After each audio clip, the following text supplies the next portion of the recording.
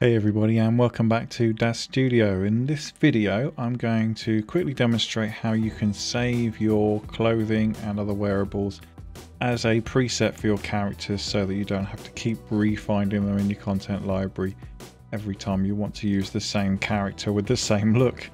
So what we're going to do is I've got a character here with some stuff loaded, and what I generally do is I will save the hair, eyelashes, genitals as one preset, and then I'll save the clothing as a separate preset. It just means that if I want to keep the same character with the same hair and all that sort of thing, I can do that without having to remove the clothes from the scene straight away afterwards. So what we have to do is we're going to open up our character like that in the scene browser, and then what I'm going to do is I'm going to actually bring across my content library like so.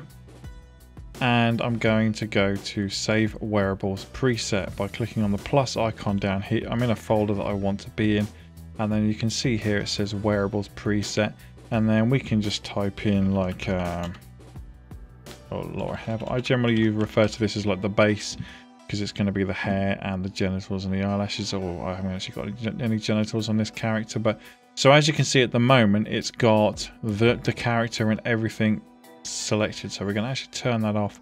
We're just going to say ponytail and eyelashes, and then we're going to hit accept, and then that will create a preset for the hair and eyelashes. Then I'll do the same thing again, and I'll just say Laura outfit 1 like that, and then I'm going to select her again, deselect all of that, and now I'm going to select everything apart from the eyelashes and the ponytail, and I will select accept. And now that's saved as a preset. So if I were to go ahead and remove the eyelashes and the hair from the character, as you can see we've now got a bald thing. So I'm now going to select my main character like this, and I can close that down now. I don't need that open. If I double click on the base wearables preset that I've saved, it'll take a moment. And then as you can see, it will apply those back to the character. Sometimes it'll take a while, it depends on what you're actually loading, but that's essentially how you do it, guys. Hope you found that useful. Let me know what you think in the comments below. I'm always keen to hear from you.